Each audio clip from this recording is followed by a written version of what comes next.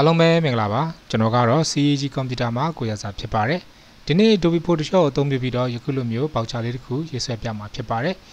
ဒီပေါက်ချလေးရဲ့အရွယ်အစားကတော့ A4 size ပေါက်ချရေးဆွဲထားတာဖြစ်ပါတယ်အဲ့ဒါပေါက်ချအရွယ်အစားတွေကတော့မျိုးမျိုးရှိကြမယ် A4 size တစ်ဝက်ရှိတယ် A4 size ကို3ခေါက်ချိုးရှိတယ်legal ကို2ခေါက်ချိုးရှိတယ်စသဖြင့်အရွယ်အစားမျိုးမျိုးဒါဖန်တီးရွေးဆွဲကြတာမရှိပါတယ်ဒါပေမဲ့လည်းမိဘယ်လိုပဲ size ပဲဆွဲဘယ်လို design ပဲဆွဲဒီရေးဆွဲတဲ့နည်းစနစ်ကိုသိသွားပြီဆိုလို့ရှိရင်တော့မိစိတ်ကြရဲ့မျိုးမျိုးဒါဖန်တီးရေးဆွဲနိုင်မှာဖြစ်ပါတယ်ဒါကြောင့်အရင်ဆုံးဒီလိုမျိုး recipe voucher လေးတစ်ခုကိုဖန်တီးရေးဆွဲကြည့်ပါမယ်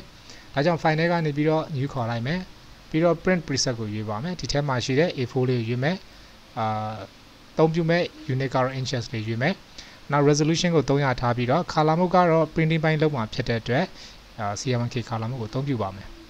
ပြီးတော့သူရဲ့ဒီ name လေးကိုတော့ recipe voucher လို့ပေးလိုက်ပါမယ်နာမည်လေးပေးပြီးသွားပြီဆိုရင် create လုပ်ပါမယ်ဒါဆိုလို့ရှိရင်ကျွန်တော်တို့ A4 size ရှိတဲ့ document လေးတစ်ခုရရှိလာတာတွေ့ရမှာပါ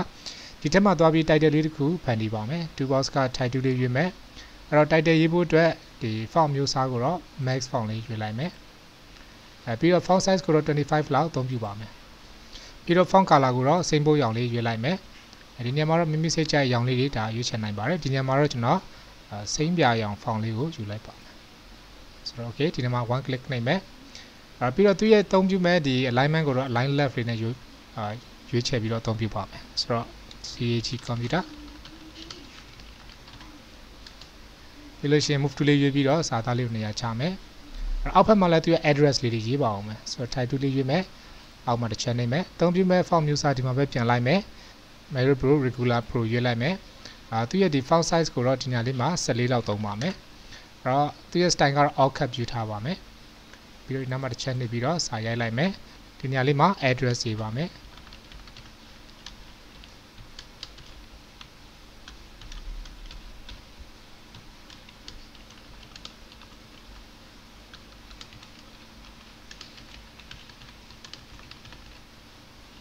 ပြီးတော့အောက်ဖက်နားမှာဖုန်းနံပါတ်နဲ့ email address ရေးပါမယ်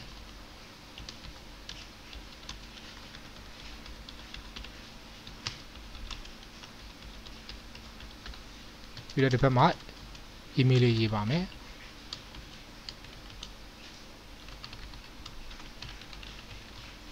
အဲ့တော့ဒီမှာရှိတဲ့ line ရဲ့အရွယ်အစားကိုတော့နည်းငယ်ပြန်သေးမယ်font size ဆိုခက်သေးသေးလေးပဲသုံးပါမယ်သူ့တော့10လောက်ပဲထားလိုက်မယ်အဲ့တော့ဒီစာသားလေးတွေကိုအပေါ်ဘက်နည်းငယ်ကတ်ထားမယ်alignment ကိုတော့ center alignment ယူလိုက်မယ်ပြီးလို့ရှိရင်သူရဲ့ဒီ font color လေးနည်းငယ်ပြင်ပါမယ် font color ကိုအမဲရောင်လေးပြောင်းပါမယ်ဆိုတော့ character မှာ font color အမဲရောင် okay ပြီးလို့ရှိရင်သူ့အနေငယ်အောက်ချထားမယ်ဆိုဒီကြားထဲမှာပြီးလို့ရှိရင် line လေးလာပြီးတော့ရေးဆွဲအောင်မှာဖြစ်ပါတယ်လောလောဆယ်တော့ကျွန်တော်တို့ဒီမှာ address လေးရေးပြီးဖုန်းနံပါတ်လေးတွေ email လေးထည့်ပြီးဆိုလို့ရှိရင်အောက်ဘက်ကိုဆက်ပြီးသွားပါမယ်ဆိုတော့အောက်မှာဒီ voucher အတွက်ဒီ frame လေးစပြီးတော့ရေးဆွဲမှာဖြစ်ပါတယ်အဲ့တော့ဒီ frame လေးရေးဆွဲဖို့အတွက်ကျွန်တော်တို့က grip line လေးတွေအသုံးပြုပြီးတော့ရေးဆွဲကြည့်ပါမယ်တခြားနည်းတွေနဲ့ရေးဆွဲလို့လည်းရပါတယ်ဒါပေမဲ့ဒီညမှာတော့လေ့လာသူတွေအဆင်ပြေအောင်လို့ကျွန်တော် grip line လေးသုံးပြီးတော့ရေးဆွဲပြမှာဖြစ်ပါတယ်ဒါကြောင့် view တွေကနေပြီးတော့ show တွေကနေ grip ခေါ်လိုက်မယ်အဲ့တော့ grip line တွေကဒီမှာဆိုလို့ရှိရင်သူကကျွန်တော်အသုံးပြုထားတဲ့ unit နဲ့မတူဘဲနဲ့အနေငယ်ကွဲခြားနေတာတွေ့ရမှာပါဥပမာဒီ page မှာဆိုရင်ကျွန်တော် inches ရွေးထားတယ်ဒါပေမဲ့ဒီ grid line တွေကတလက်မထဲမှာမရှိဘဲနဲ့သူကကြော်ထွက်နေတာတွေပိုနေတာတွေလိုနေတာတွေဖြစ်နေပါတယ်ဆိုတော့တလက်မအတွင်းမှာရှိအောင်ဒါလေးကျွန်တော်အနေငယ်ပြန်ပြီးတော့ပြင်ကျင်ပါတယ်ဒါကြောင့်ဒီ edit ထဲကိုသွားမယ် preference ကနေမှာgrid and guide ကိုရွေးလိုက်မယ်ဒီမှာ guide and grid preference မှာဆိုရင်သူရဲ့ဒီအသုံးပြုမဲ့ unit ကို inch ပြောင်းလိုက်မယ်ဒီ1 inches ထဲမှာဆိုလို့ရှိရင် grid ဘယ်နှခုယူမလဲဆိုရင်ကျွန်တော်6ခုလောက်ယူပါမယ်ဆိုတော့1 inches မှာ grid 6ခု okay ဒါဆိုလို့ရှိရင်ဒီ inches တစ်ခုပြတိုင်းကိုကျွန်တော်ဒါ grid တစ်ခုဖန်တီးသွားတယ်အတွင်းမှာ grid သေးလေးဒါ6ခုဖန်တီးထားတော့တွေ့ရမှာပါဆိုတော့ဒီမှာကြည့်ပြီးတော့မှကျွန်တော်တို့ grid line တွေကိုဒါဖန်တီးပါမယ်ဆိုတော့ဒီက rounded rectangle တူရွေးမယ်အဲ့တော့အသုံးပြုမဲ့ mode ကတော့ဒီနေရာမှာ pad mode ကိုအသုံးပြုပါမယ်ဆိုတော့ဒီခါလေးဒီနေရာမှာ shape mode ကိုသုံးပြီးရေးဆွဲတာမျိုးလဲဒါရှိပါတယ်ဒါပေမဲ့ shape mode ကိုသုံးပြီးတော့ရေးဆွဲခဲ့တယ်ဆိုလို့ရှိရင်တော့ဒီကျွန်တော်သုံးပြမဲ့ function တွေကတချို့ version ဟောင်းတွေမှာအဆင်မပြေတာမျိုးတွေရှိနိုင်ပါတယ်ဒါကြောင့်ဒီနေရာမှာကျွန်တော် pad mode ကိုသုံးပြီးတော့ဒါရေးဆွဲပါမယ်အဲ့တော့ word pad လေးစဆွဲတဲ့အခါမှာဒီတလက်မထဲမှာပဲကျွန်တော်သွားပြီးတော့ရေးဆွဲပါမယ်ဆိုတော့ဒီရေးဆွဲတဲ့အရွယ်အစားလေးကကျွန်တော်တို့ voucher မှာ ဒီ number လေးတွေရေးမှအပိုင်းဖြစ်ပါတယ် number တွေကကြတော့သူနေရာကြီးကြီးမှမလို့တစ်နှစ်သုံးလေးတွေပဲရေးမှဖြစ်တဲ့အတွက်ခက်သေးသေးပဲဒီတစ်လက်မှမပြည့်ခင် size လေးဒါဖန်တီးလိုက်ပါတယ်ပြီးတော့ဒါလေးကိုပဲထပ်ပြီးပွားပြီးမှဖြစ်တဲ့အတွက် back selection 2ရေးမယ် keyboard က order လေးဖိထားပြီးတော့ဒီဘက်ကိုပွားလိုက်ပါမယ်ဆိုတော့တစ်ချက်တည်းညီနေအောင်ချိန်ထားတယ်ပြီးတော့မှ keyboard ကနေ shift ရဲ့ right arrow နဲ့နှိပ်လိုက်မယ်ဒါဆိုရင်လည်းနားလေးမှာခြားသွားတာကိုတွေ့ရမှာပါဆိုတော့ control T ဒါလေးဒီဘက်ကိုဆွဲပြီးတော့ဒါကြီးပါမယ်ကြီးတဲ့အခါမှာ uniform scheme မသုံးဘူးဒီအလျားလိုက်ပဲကျွန်တော်ဒါဆွဲကြည့်လိုက်ပါမယ်ဆိုတော့ဒီမှာနှစ်လက်မကြော်လေးနှစ်လက်မခွဲလောက်ဒါဆွဲကြည့်ပါတယ်ဆိုတော့နှစ်ခွက်ရဲ့ဒီဘက်ကနည်းနည်းဆွန်းထားတာလေးရဆိုတော့ဒါနှစ်လက်မခွဲလောက်ဖြစ်သွားပါတယ်ဟုတ်ပြီပြီးလို့ရှိရင်အောက်ဘက်မှာထပ်ပြီးတော့နောက်ဘက်မှာထပ်ပြီးတော့ဒါပွားယူပါအောင်မယ် order နဲ့ပဲဒီဘက်ကိုဆွဲလိုက်မယ်သူကကြတော့ခက်သေးသေးပဲယူမှာဖြစ်တယ်အဲ့တော့လောလောဆယ် shift ရဲ့ right arrow ရဲ့နှိပ်ပြီးတော့နည်းငယ်ချလိုက်မယ်ပြီးတော့ control T သူ့ကိုကြတော့တစ်လက်မလောက်ပဲယူပါမယ်ဒါပြီးတော့ enter နှိပ်မယ်ဒါကိုလည်း order လေးနဲ့ထပ်ပွားမယ်ပြီးတော့ shift right arrow သူ့လည်းတစ်လက်မလောက်ပဲထားမယ်ဒါ quantity ဒါ price ပြီးလို့ရှိရင်ဒီဘက်က total လာပါမယ်ဆိုတော့ total တော့နည်းငယ်ပို့ပြီးရှေ့ပါမယ်ဆိုတော့ shift right arrow control T သူကလည်းပို့ပြီးတော့နေရာပို့ယူလိုက်ပါမယ်ပြီးတော့အမှန်ချင်းနဲ့ထွက်ပါမယ် okay ဆိုတော့ဒါတွေအားလုံးဆွဲပြီးသွားပြီဆိုလို့ရှိရင်တော့ကျွန်တော်နောက်က grid line တွေကျွန်တော်တို့ဖြောက်ပါမယ် control embedded comma ဒါဆိုဒီမှာ grid line လေးတွေပျောက်သွားပြီးတော့ word လေးရရှိလာတွေ့ရမှာပါဒီ word လေးတွေကိုဒီနားလေးမှာနေရာချမယ်အဲ့တော့ဒါကကျွန်တော်တို့ voucher မှာအသုံးပြုမယ်ဒါ frame လေးရရှိလာမှာဖြစ်ပါတယ်အဲ့တော့ဒါလေးအောက်မှာနောက်တစ်ခုထပ်ပြီးပွားပါမယ် order လေးဖိထားပြီးတော့အောက်ကိုတစ်ခုထပ်ပွားမယ်အဲ့တော့ဒီလိုပွားရတဲ့အခါမှာ keyboard က shift လေးပါတွဲသုံးပြီးတော့ပွားပါမယ်ဘာကြောင့်လဲဆိုတော့ဒီဆွဲလိုက်တဲ့အခါမှာဘေးကိုရိုင်သွားတာမျိုးမဖြစ်အောင်ဒါတဲ့တဲ့လေးသွားနေဖို့အတွက်ဒီ shift လေးတွဲသုံးတာဖြစ်ပါတယ်ပြီးတော့ keyboard ကနေ shift key ဖိထားပြီးတော့down arrow တစ်ချက်ထပ်နေလိုက်မယ်ဒါဆိုရင်သူရဲ့ gap ဖြစ်သွားတဲ့အကွာဝေးရလဲကျွန်တော်တို့ဘေးတိုင်းမှာချဲထားတဲ့ကွာဝေးနဲ့တူတူပဲဖြစ်ပါတယ်ပြီးတော့အနေငယ်မြင်ခွင့်လျှော့မယ်အောက်ဘက်ကိုအနေငယ်ပို့ပြီးတော့ရှည်သွားခြင်းနဲ့ control T ပြီးတော့ uniform scale uniform link လေးကျွန်တော်ဖြုတ်ထားမယ်ပြီးတော့မှအောက်ဘက်ကိုဆွဲရှည်လိုက်ပါဒါတော့မမိလိုချင်သလားအောက်ဘက်ကိုဒါ voucher ရွယ်စားတိုင်းရှည်ယူနိုင်ပါတယ်ပြီးတော့အမှန်ကျဲလုပ်လိုက်မယ် keyboard က enter နေလဲဒါရပါတယ်ဒါဆိုရင်ကျွန်တော်လိုချင်တဲ့ voucher ရဲ့ frame လေးရရှိလာပြီအခုဒါလေးက wordpad တွေဖန်တီးထားတာဖြစ်ပါတယ်ဒီအားလည်းကျွန်တော် print ထုတ်ရင်မြင်ရမှာတော့မဟုတ်ဘူးဒါကြောင့်မလို့ဒီပုံမှာ brush ကိုထပ်ပြီးတော့ apply လုပ်ပါမယ်ရလို့စဒီ wordpad ကို save လုပ်ချင်တာကြောင့် pad banner ထဲမှာဒီ wordpad လေးကို double click လုပ်မယ်ဒီနေရာလေးမှာ table ဆိုပြီးတော့တင်လိုက်ပါမယ် okay ဒီ table လေးကိုကျွန်တော်တို့ဒါ brush apply လုပ်ချင်တာကြောင့်မလို့ layer တစ်ခုထပ်ခေါ်မယ် layer နာမည်ကိုလည်း table လို့ပေးပါမယ်ပြီးတော့ toolbox ကနေ brush tool လေးယူထားလိုက်မယ်brush ရဲ့ USR ကိုတော့3လောက်ပဲထားပါမယ်သူရဲ့ hardness တန်ဖိုးကို100ထားလိုက်မယ်ကျွန်တော်တို့အသုံးပြုမဲ့ဒီရောင်ကတော့ဒီမှာ စိမ့်ဖို့ရောင်လေးယူထားတယ် enter တစ်ချက်နှိပ်ကြည့်ပါမယ်ဒါဆိုရင်လက်ရှိမြင်နေရတဲ့ wordpad တွေပေါ်မှာဒီ brush ကိုဒါ apply လုပ်သွားပါပြီပြီးတော့ wordpad ဖြောက်ကြည့်မယ် pad banner ရဲ့လွတ်တဲ့နေရာမှာတစ်ချက်နှိပ်ရင်ဒါကျွန်တော်တို့ဖန်တီးထားတဲ့ဒီစိမ့်ဖို့ရောင် line လေးတွေရှိတဲ့ brush လေး apply လုပ်သွားတာတွေ့ရမှာပါဆိုတော့ဒီမှာ brush ကိုကျွန်တော်ဆွဲကြည့်ရင် brush ရဲ့ USR တိုင်းဒီ line လေးတွေဖန်တီးထားပါတယ်ဆိုတော့ control Z လုပ်လိုက်မယ်ဆိုတော့ဒီအထက်မှာအရောင်လေးတွေသွားပြီးတော့ထည့်ကြည့်ပါအောင်မယ်ဆိုတော့ toolbox ကနေပြီးတော့ဒီ magic wand ရွေးမယ်ပြီးလို့ရှိရင် layer ထဲမှာ table layer တစ်ချက်နှိပ်မယ်ဒီမှာတစ်ချက်နှိပ်မယ်ပြီးတော့ shift နဲ့လိုက်နှိပ်ပါမယ် click click click click ပြီးတော့ layer တစ်ခုထပ်ခေါ်လိုက်မယ်ဒီမှာအရောင်ပြေးလေးထည့်ချင်တာကြောင့်မလို့ gradient 2ရွေးမယ်အဲ့တော့ gradient ရဲ့အရောင်မျိုးမျိုးကိုလည်းဒီမှာမိမိစိတ်ကြရွေးချယ်နိုင်ပါတယ်ကျွန်တော်ကတော့ဒီ CC 2020ဖြစ်တဲ့အတွက်ဒီထက်ကဒီ purple တွေကအရောင်လေးယူလိုက်ပါပြီးတော့ဒီဘက်ကနေပြီးတော့ PP တို့ဆွဲကြည့်မယ်အဲ့တော့အပြာလေးကိုညာဘက်မှာရောက်သွားတယ်ဘယ်ဘက်မှာထားချင်တာကြောင့်မလို့ဒီဘက်ပြန်ဆွဲမယ်ဒါမျိုးလေးရပါဆို slap ဖြောက်မယ် control D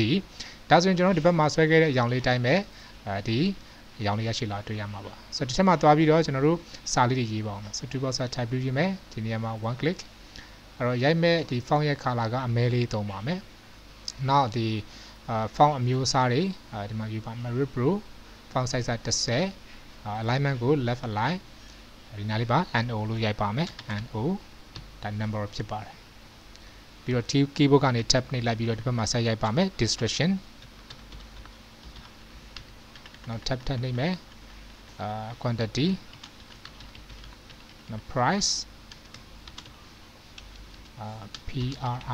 price ပြီးတော့ total အဲ့တော့စာလေးရေးပြီးသွားပြီဆိုရင်နိုင်ငံနေရာချမယ် description ကိုဒီဘက်ကိုနိုင်ငံတိုးမယ်quantity ဘယ်ဘက်နဲ့ပြန်တိုးမယ်price Sino le shui tame now total go le nyabe nenge pian do ba ara di ma font size ဆို nenge ကြီးပါမယ်သူ10ဆိုတော့သေးလုံးနေတယ်ကျွန်တော်12လောက်ထားကြည့်ပါ quantity တစ်ပတ်နဲ့ပြန်ရှုမယ် now price total ဒါလေးရပြီဆိုလို့ရှိရင်တော့မြင်ကွင်းnenge ရှော့မယ်အောက်ဘက်မှာလည်းသွားပြီးတော့ဒီအရောင်လေးထည့်ပါအောင်မယ်ဆိုတော့ toolbox က rectangle tool လေးရွေးမယ်ဒီမှာကျွန်တော်လိုချင်သလားဒီ line လေးဆွဲလိုက်ပါမယ်ဆိုတော့ဒီထက်မှာလည်းအရောင်လေးထည့်မှာပါဆိုတော့ layer တစ်ခုခေါ်မယ်ခုနကလိုပဲ gradient 2ရွေးပြီးတော့ဒီဘယ်ဘက်ကနေညာဘက်ကိုရောင်ပြေးလေးထွက်သွားတဲ့ပုံစံမျိုးလုပ်ပါမယ်ပြင် down select ဖြောက်ပြီးတော့ဒီကောင်လေးကို layer တွေအနေနဲ့ပွားယူပါမယ်ဆိုတော့ move to ရေးမယ် keyboard က order လေးနဲ့ပွားလိုက်မယ်ဆိုတော့သူတို့ရဲ့အကွာဝေးတွေကတူစရာမလိုကျဲရင်လည်းကျဲနေမယ်စိတ်နဲ့ပြီးတော့မှကျွန်တော်ပြန်ပြီးညှိမှာဖြစ်ပါတယ်ဒါတွေအားလုံးရပြီဆိုတော့မှဒီ layer 1တွေအကုန်လုံးကို shift နဲ့တွဲနေမယ်ပြီးလို့ရှိရင်ဒီထဲကနေမှ distribute လုပ်ပါမယ်ဒါဆိုကွာဝေးတွေအားလုံးတူသွားပါပြီဆိုတော့ဒီမှာရှိနေတဲ့ဒီ layer တွေအကုန်လုံး control G နဲ့ group ဖွဲ့လိုက်မယ်ဒါတော့ဒီမှာရှိတဲ့ line တွေဖြစ်ပါတယ်ဆိုတော့သူတို့ကဒီပြင်ဘက်တွေမလိုချင်ဘူးဒီရေးဆွဲထားတဲ့ guideline တွေထဲမှာပဲသွားပေါ်ချင်တာဖြစ်ပါတယ်ဒါဆို table ပြန်သွားမယ်ပြီးတော့ခုန magic 1ပြန်ရွေးမယ်ပြီးတော့ shift key လေးဖိထားပြီးတော့ click ပြီးတော့ခုန group 1ကိုပြန်လာမယ်သူကို max လုပ်လိုက်ပါမယ်ဒါဆိုရင်ဒီထဲမှာပဲဒီရောင်တွေကရှိသွားတာတွေ့ရမှာပါဆိုတော့သူရဲ့ဒီ opacity လေးပြင်ချင်ပါတယ် opacity ကို20လောက်ထားလိုက်မယ်ဆိုတော့ toolbox က move to ရွေးထားတဲ့အချိန်မှာကျွန်တော်တို့ဒီ group 1မှာ select ဖြစ်နေတယ်ဆိုရင် keyboard က2နှိပ်လိုက်ရင်ဒါ20% opacity 3နှိပ်လိုက်ရင်ဒါ 30% 4နှိပ်ရင် 40% ဆိုတော့2လောက်ပဲနှိပ်ပါမယ်ပြီးတော့အရောင်လေးကဒီမှာစိမ့်ပုတ်ရောင်လေးရှိနေတယ်ဒီရောင်လေးနေရာမှာကျွန်တော်တို့ထပ်ပြီးတော့ဒီအမဲရောင်လေးဖြစ်ပြောင်းချင်ပါတယ်ဆိုတော့ဒီ table လေးအောင်ပြန်သွားမယ်ပြီးလို့ရှိရင်ရောင်ကိုကျွန်တော်တို့အမဲဖြစ်ပြောင်းမယ်ပြီးတော့ okay အဲ့တော့ control 0တစ်ချက်နှိပ်ကြည့်မယ်ဆိုတော့ဒီအမဲလေးကိုဒီမှာ fail လုပ်ချင်တဲ့အခါမှာ order delete နှိပ်ရင်တစ်ပြင်လုံးမှာကျွန်တော်အရောင်ဝင်သွားပါတယ်ဒါကတော့ဒီ foreground color တန်းဖြည့်လိုက်တာပါဆိုတော့ control Z လုပ်မယ်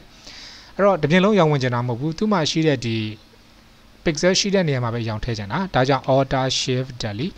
ဒါဆိုရင်အဲ့ဒီ pixel ရှိတဲ့အစိမ်းရောင်လေးတွေဟာအမဲရောင်တွေဖြစ်သွားတာတွေ့မြင်ပါဘူးဆိုတော့အောက်မှာဒီအတုံးလေးနှစ်တုံးထပ်ပြီးတော့ထည့်ပါအောင်မယ်ဆိုတော့ဒီ table ကိုပြန်သွားမယ်ကျွန်တော်ဒီမှာရှိတဲ့ wallpaper ကိုပဲပွားယူလိုက်မယ်ဆိုတော့နိုင်ငံမြင်ကွင်းလျှော့ပြီးတော့ order ဖိထားမယ်ဒါလေးအောက်ဘက်ကို shift key လေးသုံးပြီးတော့နိုင်ငံပွားမယ်ဆိုတော့သူ့လက်တာလေးထပ်ထားပြီးတော့မှ shift key ဖိမယ် down arrow တစ်ချက်နှိပ်မယ်ပြီးတော့ control T နိုင်ငံပေါ်ဆွဲကျင်မယ်ဒါလေးကကြတော့ကျွန်တော်ဒီtotal တို့เนาะဒီမှာ discount လို့ရေးမှတ်နေရဖြစ်ပါတယ်ဒီနေ့မှာကျွန်တော်3တုံးလောက်ပွားမယ် order shift ဖိထားပြီးတော့တုံးသူလည်း shift down arrow ပြင် order လေးဖိထားမယ် shift ဖိထားမယ်နောက်တစ်ခုထပ်ပွားမယ်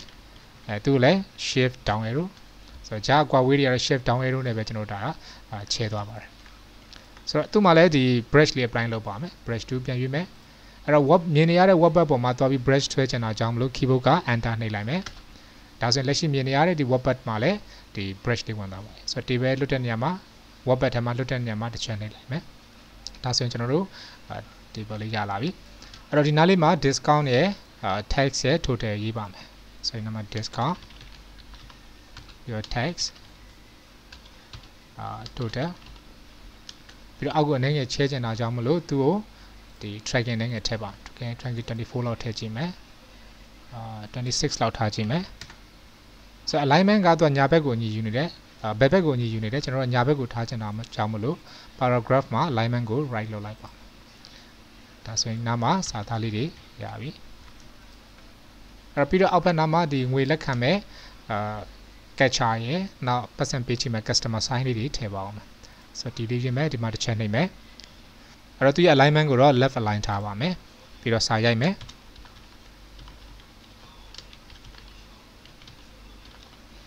ပြီးတော့အောက်မှာ dot လေးတွေထည့်မယ်အဲ့တော့သူရဲ့အကွာဝေးကိုနိုင်ငယ်ချဲချင်တာကြောင့်မလို့သူရဲ့ leading တန်ဖိုးလေးထပ်တိုးလိုက်မယ်ဒီညမှာ35လောက်ထားလိုက်ပါ45လောက်ထားလိုက်မယ်ပြီးလို့ရှိရင်ဒါလေးကိုနိုင်ငယ်လေးနေရာချထားပြီပေါ့ဆိုတော့ဒီဘက်ကိုလည်း order လေးနဲ့ပွားယူလိုက်မယ်ဒီညမှာကျတော့ကျွန်တော်တို့ customer capture ရဲ့ sign လေးကြည့်ပါမယ် CASHIER capture signature ထည့်လိုက်ပါမယ်ဆိုတော့တခြားဒီ information လည်းထည့်လို့ရပါတယ်အဲ့ဒါတော့မိမိစိတ်ချမိမိ company နဲ့ပတ်သက်တဲ့အကြောင်းအရာတွေမှာကျွန်တော်စာရေးမယ် design တွေဖန်တီးလို့ရပါတယ်ဆိုတော့အပေါ်ဘက်နားလေးမှာ receipt bank voucher လေးရေးဖို့ကြံပါသေးတယ် ဆိုတော့ toolbox က tab 2ရေးမယ်ဒီညမှာတစ်ချက်နေပြီးတော့ receipt voucher ဆိုလေးရေးပါမယ်သူရဲ့ font size ကိုတော့နည်းငယ်ကြီးမယ်24လောက်ထားလိုက်ပါမယ်ပြီးတော့ move to လေးရွေးပြီးတော့ဒီဘက်နားလေးမှာနေရာချလိုက်ပါဆိုတော့ဒီစာသားလေးကဒီ voucher ရဲ့ letter ထဲမှာရောက်လားမရောက်လားဆိုတာကိုအခုလို့ဒီ smart guide တွေသုံးပြီးတော့လည်းကြည့်လို့ရပါတယ်ဒီအပြင်ကိုkeyboard ကနေ control A နှိပ်လိုက်မယ်ဒါဆို slide out ဖမ်းလိုက်တယ်ဒီချိန်မှာ move to ရွေးထားပြီးတော့ center alignment ချိန်လိုက်ရင်လည်းဒါ letter ထဲရောက်သွားမှာဖြစ်ပါတယ်ဆိုတော့ select ဖြောက်မယ် control D ပြီးတော့အောက်နည်းနည်းချမယ်24ကနည်းနည်းများနေတယ်ဆိုတော့22လောက်ထားကြည့်ပါမယ်ရပြီပြီးတော့ letter ထဲမှာနေရာချထားမယ်ဒီအောက်မှာ line လေးထည့်ပါအောင်မယ်ဆိုတော့ toolbox ကဒီ pen tool လေးရွေးမယ်ဒီနေရာမှာ one click ပြီးတော့ shift key လေးဖိထားပြီးဒီနေရာမှာ one click ဆိုတော့ line လေးဆွဲမှာမလို့ layer တစ်ခုထပ်ခေါ်လိုက်မယ်ပြီးတော့ toolbox ကနေ brush tool ရွေးထားမယ်အဲ့တော့ brush size ကတော့3လောက်ထားမယ်အရောင်ကိုကျွန်တော် same ပုတ်ရောင်လေးယူပါမယ်ဆိုတော့ဒီကနေဒီရောင်လေး pick လုပ်လိုက်မယ် okay ပြီးတော့ enter တစ်ချက်နှိပ်လိုက်မယ်ဒါဆိုရင်ဒီ line ပေါ်မှာဒါ 3pt ရှိတဲ့ brush လေးတစ်ခုဆွဲသွားပြီအဲ့ဒီ line လေးအောက်နည်းနည်းချချင်ပါသေးတယ်ဆိုတော့ဒီက path selection tool လေးရွေးမယ်အောက်နည်းနည်းဆင်းမယ်အဲ့ဒီတစ်ခါ brush tool သုံးတဲ့အခါမှာ line ကိုတူတူလေးသုံးချင်တာမို့လို့ brush size ကို6လောက်ထားလိုက်မယ်ပြီးတော့ enter နှိပ်လိုက်မယ်ဒါဆိုရင်တော့ဒီတစ်ခါဆွဲတဲ့ line ဟာပထမဆွဲတဲ့ line တက်ပို့ပြီးတော့ခက်ထူထူလေးရတာတွေ့ရမှာပါဟုတ်ပြီအဲ့တော့ pad banner ထဲမှာလွတ်တဲ့နေရာမှာတစ်ချက်နှိပ်ရင် wordpad လေးပျောက်သွားပါပြီဒါဆိုလို့ရှိရင်တော့ကျွန်တော် title လေးပါတယ်ဒီ voucher လေးလည်းပြီးပြီ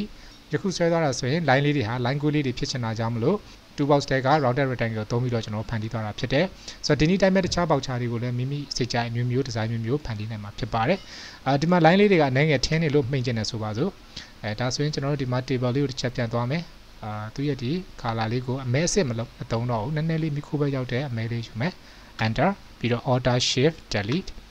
ဒါဆိုရင်ဒီညာလေးမှာအမဲအစ်မဟုတ်တော့ဘဲနဲ့မိခိုးရောင်လေးဖြစ်သွားတော့တွေ့ရမှာပါဆိုတော့ယခုကဲ့သို့research ခြင်းအပြင်မိမိလိုချင်တဲ့ design အမျိုးမျိုးပေါက်ချမျိုးမျိုးဖန်တီးနိုင်ပါတယ်ဆိုတာပြောရင်းနဲ့ကျွန်တော်ဒီနေ့သင်ခန်းစာလေးကိုတင်မယ်ဒါရန်နာချင်ပါတယ်အားလုံးကိုကျေးဇူးတင်ပါတယ်